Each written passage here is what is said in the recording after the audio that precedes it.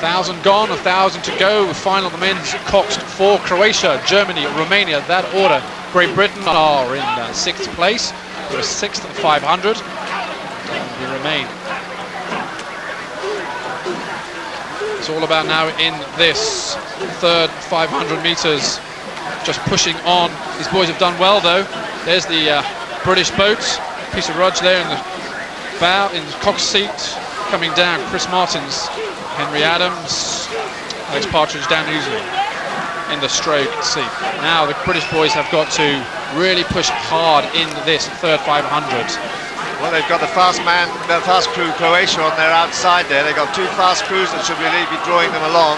Croatia, though, really took it from the start. They've gone right out, looking very, very good and strong out in lane 1. Quite difficult to race the outside lanes because you feel a little bit, certainly doing a good job out there. And here on closest to us, Romania doing the same. Very good on lane 6, and they're up with the leaders. Croatia, lane 1, top of the picture, are leading France. Now, France were the race favourites here. And France really came into their own in the heat in the last 500 metres. They had a blistering sprint for the line. 3 and 4 there, Italy and France. Stroke for stroke as we come to the last timing point. It's 1,500 metres approaching, where the crews will start to sprint now for the line. Up in the left-hand corner, we see the blue and white boat of Great Britain.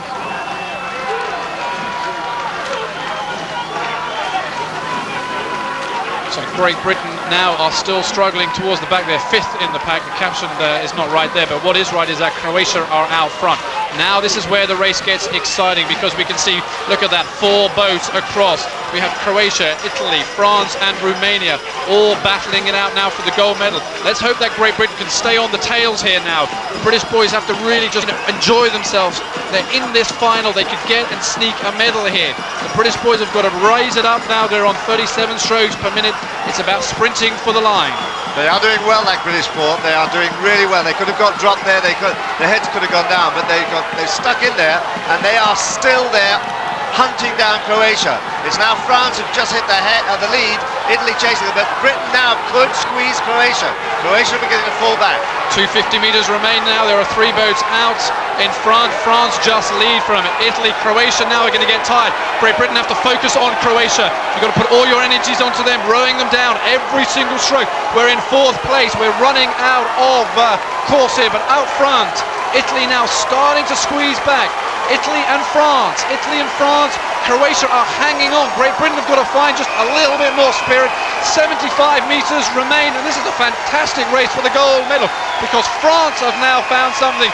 Italy are pushing back. Croatians are dying to rise up to it, but on the line, in the white boat, Italy get it over. France get it over Italy, and Great Britain, we were just watching Great Britain get the bronze medal. We rode them down on the line. Absolutely fantastic. So that was a great piece of rowing from them, and here we just have a look at the replay there. Do they get it on the surge? Oh, just. I think they get it by a foot. They've got it by a foot. Got it. What a fantastic job. Well done, Dan Ousley. Great piece of stroking. Now, Great Britain have just seen it. Again, they've seen the screen, and there's confirmation. France first, Italy second, and Great Britain, well, they stole the bronze medal on the line.